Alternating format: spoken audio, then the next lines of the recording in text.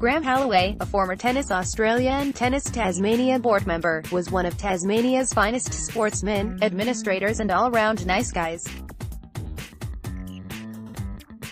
Melbourne, Australia, the 25th of February 2019, tennis.com.au. With great sadness, the tennis family is mourning the loss of Graeme Holloway, former Tennis Australia and Tennis Tasmania director, on Tuesday the 19th of February, following a year-long battle with cancer.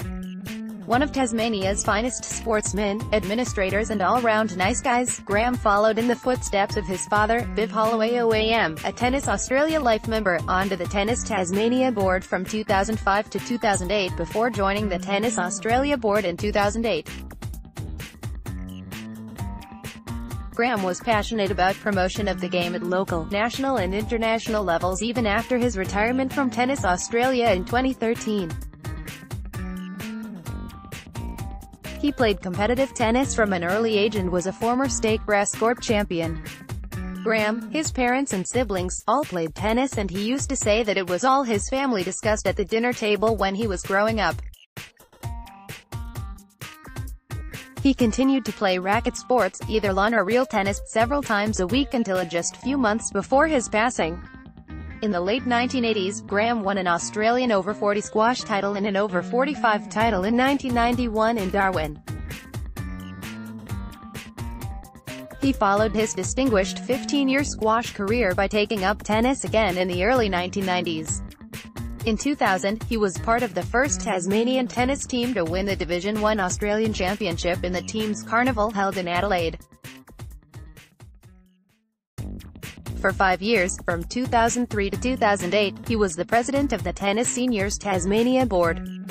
His working life as a pharmacist was recognised with a Pharmaceutical Society of Australia Lifetime Achievement Award for his service late last year. Prior to this achievement, he was awarded life membership, and for many years he participated in pharmacy administration and also mentoring of young pharmacists. They intend to name an award in his honour this year.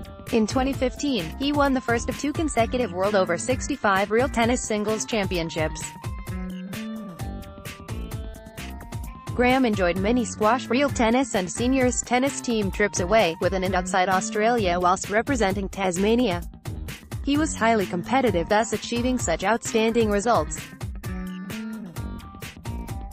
Loving husband to Deborah, father to Penny and Tom, grandfather to Zoe, Harry and Alice and brother to Jill and Annette, Graeme's sympathy for others was a feature of his character, and he will always be remembered for his service to tennis in Australia.